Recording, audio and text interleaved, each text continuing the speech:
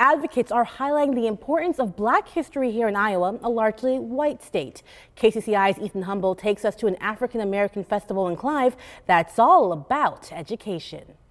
It's an awesome thing for Black culture. We're all one big family, so we all come together to celebrate each other. The All Make Me a World in Iowa Celebration Day was a hit, with inflatable fun, balloon animal masterpieces, and a unicycle expert. The event's executive director, Betty Andrews, says it has something for everyone.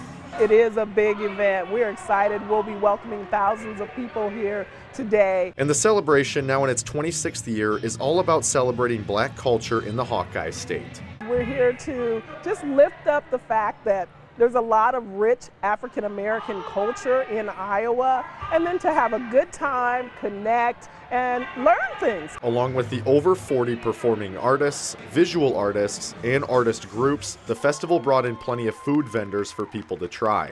Andrews says it all contributes positive energy to the state's Black community.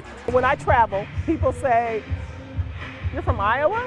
Are there Black people in Iowa?" And the fact that we can say, yes, we're here and we're thriving, despite whatever has happened, we're thriving. And Pam Logan, a grandmother from Urbandale, says the same.